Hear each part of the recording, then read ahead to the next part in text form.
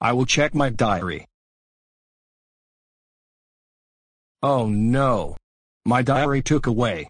I thought I put it on my backpack and it's gone. It thinks somebody stole my diary. If someone stole my diary, we'll get an ass whooping. Hey. You cannot use the A word at school. That is inappropriate to say that, and just what's going wrong with the whole class, Kevin. Just for this. I saw my diary's gone.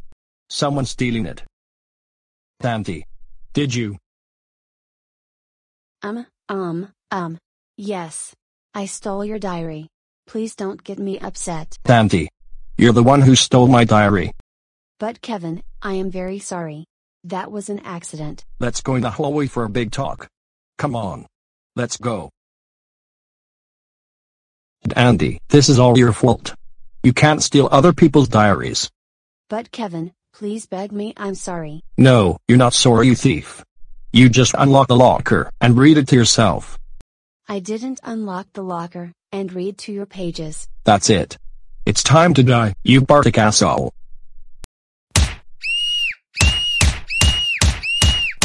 Kevin, stop it right now. You do not assault classmates at school. Get into my office now. Your teacher and your parents are going to hear about this. Kevin. Assaulting classmates at school was a serious crime. You can get arrested for something like violations like that. But Laurie, do you know why I assaulted Dandie with a baseball bat? Because she steals my diary for no reason. But I didn't mean to steal your diary.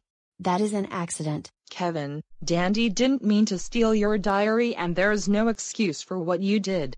For assaulting classmates, you were permanently expelled from Vinnet Elementary School. Kevin, how dare you got expelled from school for assaulting one of your classmates with the baseball bat? That's totally it. You are grounded for 452689986544484846748373738 days. Go to your room now.